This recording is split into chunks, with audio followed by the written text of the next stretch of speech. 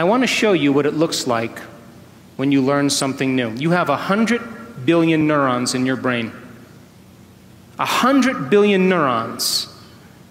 The number of connections you have in one neuron is between 10,000 and 40,000 connections.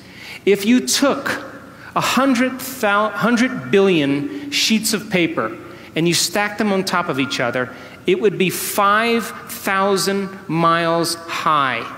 That's the distance from Los Angeles to London. If you took a scoop of gray matter, the size of a grain of sand, you would have 100,000 neurons in it with over 1 billion connections. Now, I'll stop right after this slide. Learning is making new synaptic connections. Every time you learn something new, this is what's happening in your brain, geniuses. If you learned one bit of information today, your brain did this. Boom. That's learning. Physical evidence as a result of your interaction in the environment. Every time you learn something in your brain, there's a physical change that takes place, and learning is making new connections. Are you with me?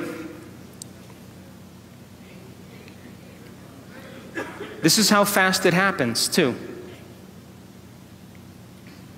That's learning. If you learn anything this week, you've made a footprint. If learning is making new synaptic connections, then if you keep firing the same thoughts over and over again, you're going to wire them in your brain.